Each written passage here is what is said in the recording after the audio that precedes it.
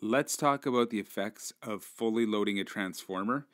Now, we'll get into the reason why it's so important to understand that, because it's going to eventually lead to a multi-tap transformer and why you have additional taps on transformers.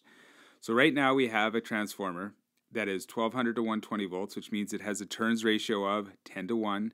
And on this side we have a supply voltage of 1200 volts. There's a difference between our supply voltage and what we call our terminal voltage primary and our terminal voltage secondary.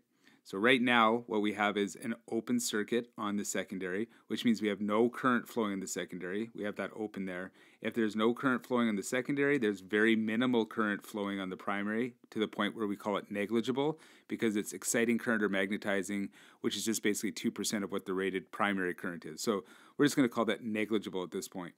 So in this situation, we're going to trace through and see what happens to our voltage. With no current flowing in the secondary, we have a supply voltage of 1200. Basically means we're going to get terminal voltage of 1200 volts on our primary. That's going to change once we fully load this thing. But right now, 1200 volts supply, 1200 volts terminal, 1200 divided by the 10 to 1 ratio will give me my secondary voltage, which in this case is obviously going to be 120 because it's a 10 to 1 ratio.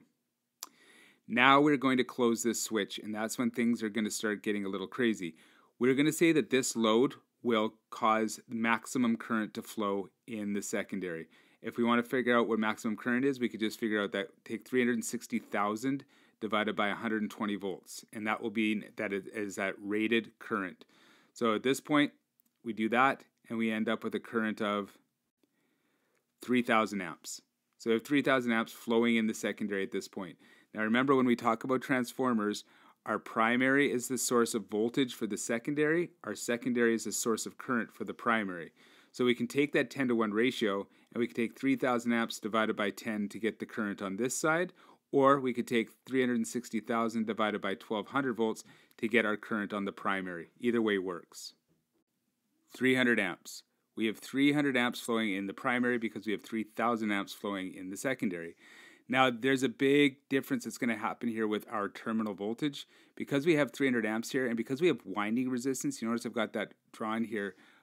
This is the resistance of the windings, or the line leading to it, and it's small. It's only 2.25 ohms on each leg, but still it is a considerable issue, because when we have 300 amps, we're going to get a volt drop on that line and a volt drop on that line. So we're going to see that our voltage is going to drop by the time we get to the primary side. Using Ohm's law, 300 amps times 0.25 ohms gets me 75 volts on that line.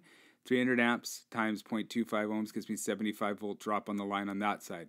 So in total, I have 75 plus 75. I have a 105 volt drop on the lines before it even gets to the winding itself. So we're going to take that 1200 volts minus the 150 is going to give us our new terminal voltage, which in this case works out to be 1050 volts, which is substantially smaller than 1200 volts. And you're going to see it makes a big difference on our secondary as well, because if we have 1050 volts here, then we've got divided by 10, because our turns ratio haven't changed at all, we're going to end up with a different voltage on this side. We expect 120, but we're actually going to get 105 volts, which could be an issue.